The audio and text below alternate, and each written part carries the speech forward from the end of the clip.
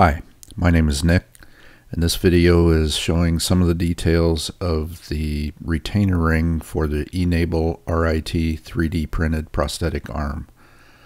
This particular part's built in SolidWorks 2013 and uses dimensions driven by scales inside of an equation. And basically what that means is in the feature tree there is a feature called equations. If you right click and select manage equations, you'll see here that global variables listed are scale and 3/4 inch pipe and 1/2 inch pipe.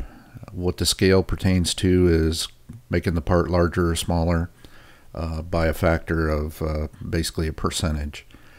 The pipe references are to this bore on the ID here. This is not driven by the scale, as well as the bolt holes are not driven by the scale.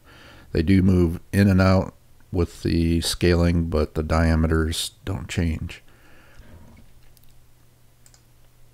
In the case of this particular part, if you want to scale it, you just do exactly like I just showed you here. You click manage equations, you come in here, let's say for example you want to make this scaled by 0.9. So you just change that number, hit enter, and then select OK, and the part reduces itself to 9/10 of original scale. As you can see, everything looks good here. One of the reasons that I've put in two different pipe diameters in the equation driven thing is that once you try to scale this below a 0.85 scale, things get a little bit funny, and I'll show you what we're doing here. Come in 0.82, hit enter, hit OK, and what happens is the bolt holes move in so close to this edge that they probably won't print very well. So what we do in that case, if you're going to go below that, you'd actually go up into the body feature, open up the sketch, and this dimension has to do with the pipe diameter. So you just double click on that, and you'll see that it says 3/4 inch pipe.